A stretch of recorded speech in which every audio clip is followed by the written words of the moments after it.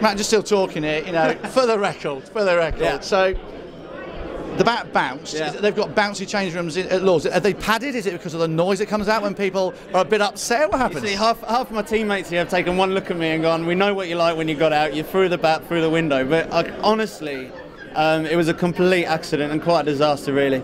I'm in the dressing room in the corner, and my bat's sort of up there, and I've had to put the bat up, and it's ricocheted off the wall into that. I know it sounds like an absolute fable, but thankfully the coach was there, he saw it all, and he's backed me up. So. Well, absolutely right, and of course, I mean, you know, it's to have glass in a pavilion at a cricket ground. I mean, maybe Lords would be thinking about their own health and safety. Someone said to me this morning, actually, if I had hit the ball for 6 and cracked a window and it splattered the members, what would they have said then? Would they still have been upset? But no, it wasn't the case, unfortunately. But yeah, a complete accident, and something that's actually quite funny when you look at it. Well, I was going to say, it's a great story to tell. Are you amazed at the amount of coverage it's got?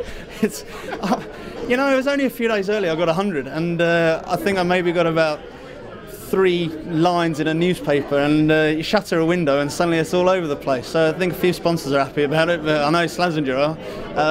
Yeah, but it's a fickle world we live in. Yeah, I know, it's funny. I actually spotted a tweet from Tino Best, which I thought was quite amusing for him to make a comment about breaking windows. You saw that one? Yeah, exactly. I've not actually seen any of them, but there's been a few. I was actually playing golf this morning, and a few shouts from across the fairways, watch the windows, and I'm sure I'll get a bit of it tonight as well. Best to be in the news than not, I think. Well, you know, for the right reasons.